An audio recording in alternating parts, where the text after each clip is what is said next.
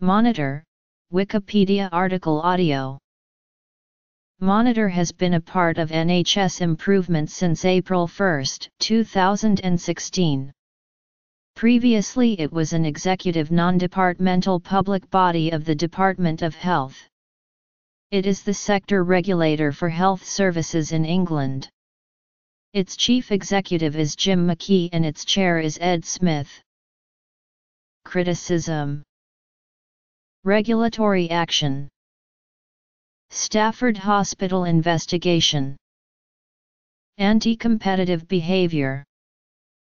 The body was established in 2004 under the Health and Social Care Act 2003, which made it responsible for authorising, monitoring and regulating NHS Foundation trusts.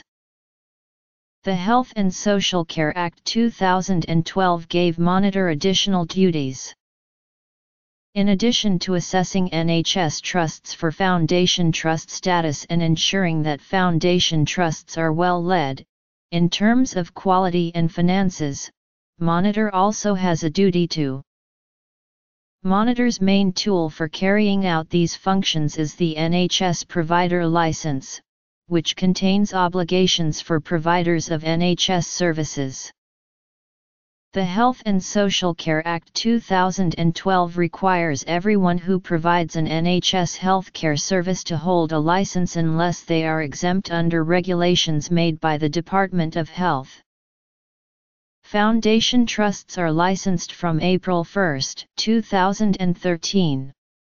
All other non-exempt providers will be required to apply for a license from April 2014. It was announced in June 2015 that the chief executive posts at Monitor and the NHS Trust Development Authority were to be merged, although there would not be a complete merger of the organisations. In April 2016 both organisations became part of NHS Improvement. In July 2014, Monitor was criticised by the Public Accounts Committee of the House of Commons for the lack of clinical expertise and frontline NHS experience amongst its staff. The PAC noted that only 21 of Monitor's 337 staff have an NHS operational background and only 7 have a clinical background, which damages Monitor's credibility in dealing with trusts and its effectiveness in diagnosing problems and developing solutions.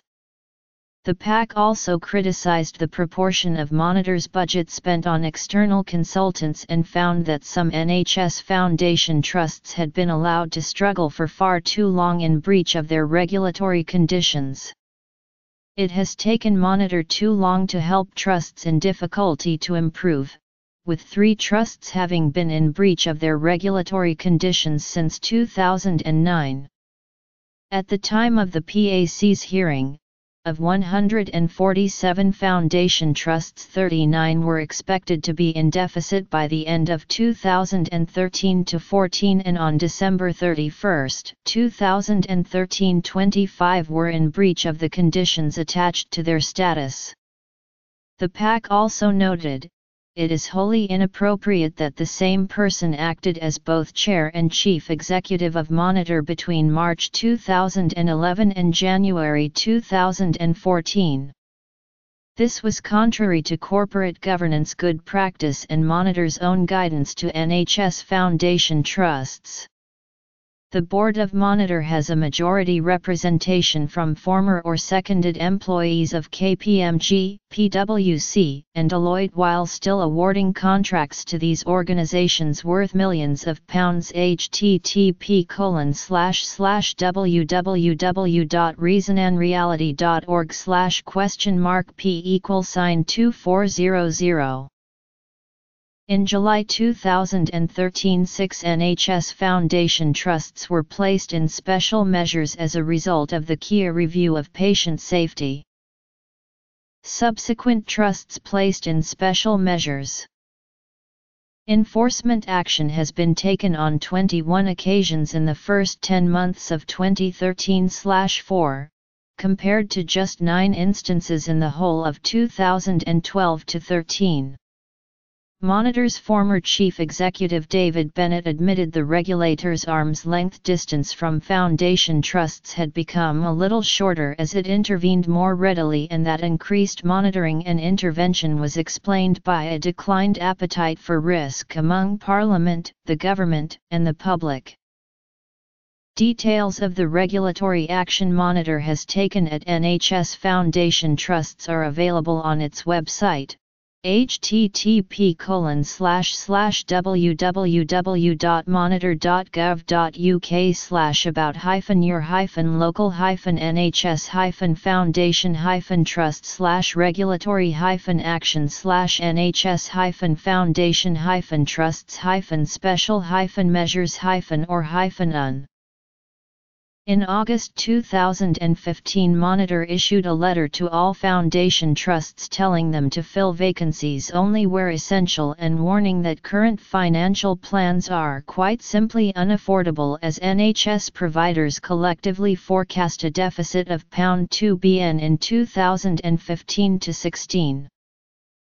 In 2010, the Stafford Hospital scandal investigation recommended that Monitor de-authorise the Mid Staffordshire NHS Foundation Trust.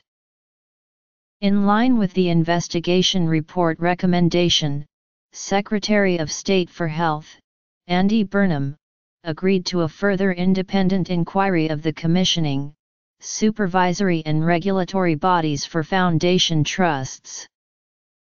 Spire Healthcare alleged in 2013 that a block contract agreed between Blackpool Teaching Hospitals NHS Foundation Trust and the clinical commissioning groups in Blackpool, Enfield, and Wyre offered a clear incentive for GPs to refer patients to the Foundation Trust, and that this was anti-competitive behaviour. The contract provided the trust with a guaranteed income regardless of the number of patients that chose to use its services.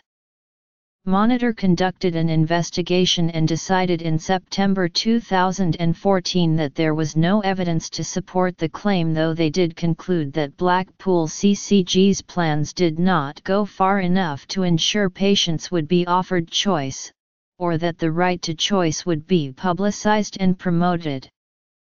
Blackpool CCG complained that not a single GP, practice manager, or patient was spoken to by the investigating team, nor was a single practice visited.